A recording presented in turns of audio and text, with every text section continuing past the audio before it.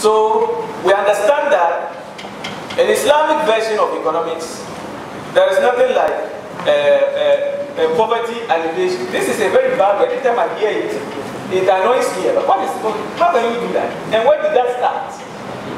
You have to change mindsets of the people. That is how things can get better. Why?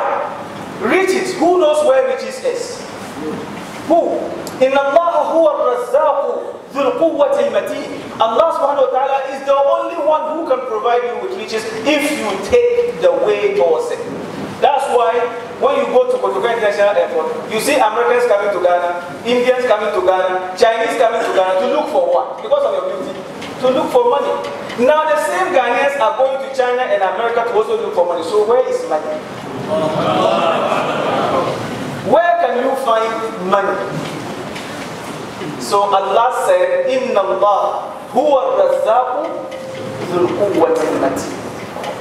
When you take right decisions, Allah provides you with abundant solutions. May Almighty Allah bless us.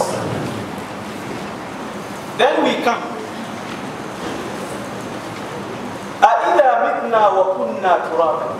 Allah is approaching several categories. Sometimes when He speaks about people's faith, He goes to kind of deliberate the surprises that imposes the non-believers. He can't really connect. He said, أَإِذَا مِتْنَا وَكُنَّا تُرَابًا ذَلِكَ رَجْعٌ بَعِيدٌ. They don't foresee how. They are not surprised about the first creation. They are rather surprised of how Allah will recreate again. What kind of mind? The existing life is what you should be deliberating, not the one that will come in the future. Because an example is being set for you.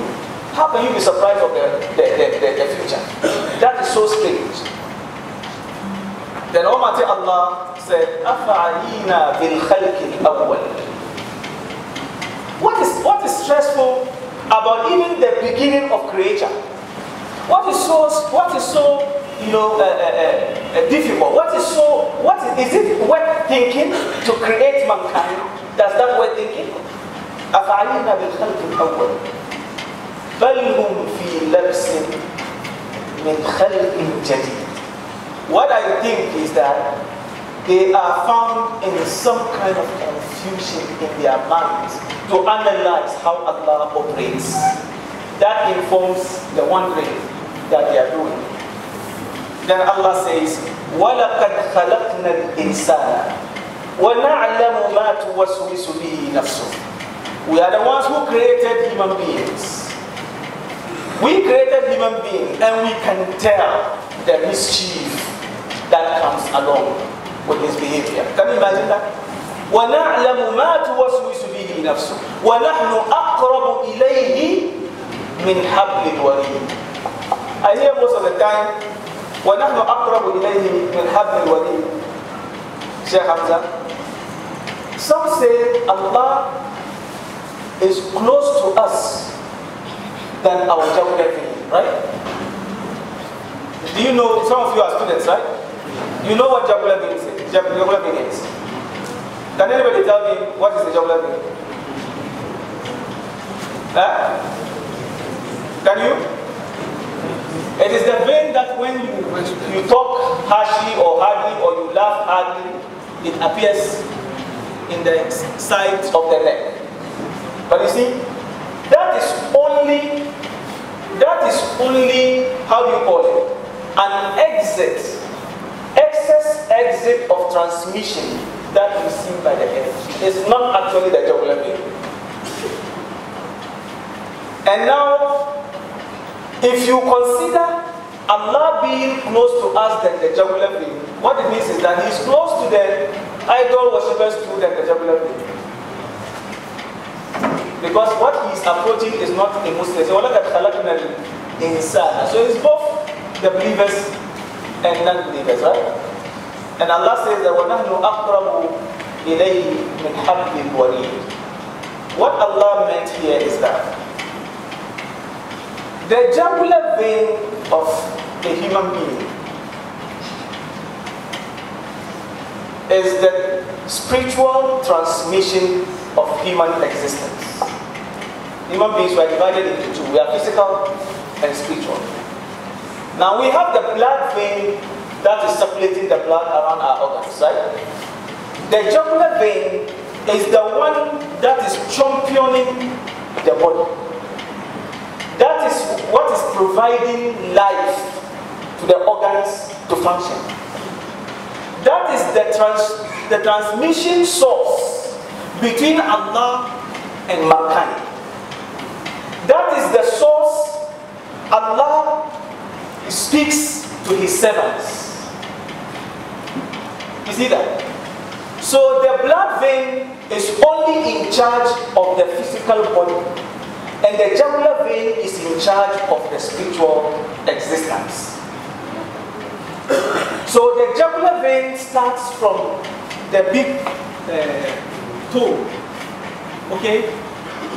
Then goes up to the nipple, right? And then spread up to the shoulders. And then you see it stretch to make provisions. It doesn't make functions, physical functions.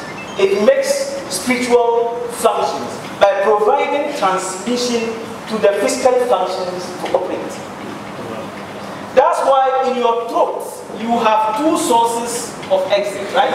You have the one that is containing food, and you have the one that you can't tell what is meant for.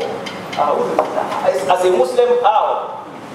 يا أيتها النفس المطمئنة ارجعي إلى ربك راضية مرضية فادخلي في عبادي وادخلي جنتي. Where is life coming from? When your life is exiting, it begins from the big toe, stretch to your chest and all over to that particular angle. You know why? There are simple signs we can understand Allah is because we don't give Quran so much attention. Do you know why the Prophet Muhammad said, when you are eating, don't talk? When you are taking liquid, you should squat. When you are eating, don't interact. You know why? Because one is the source of physical life and one is the source of spiritual life. And the spiritual one does not entertain an alien object.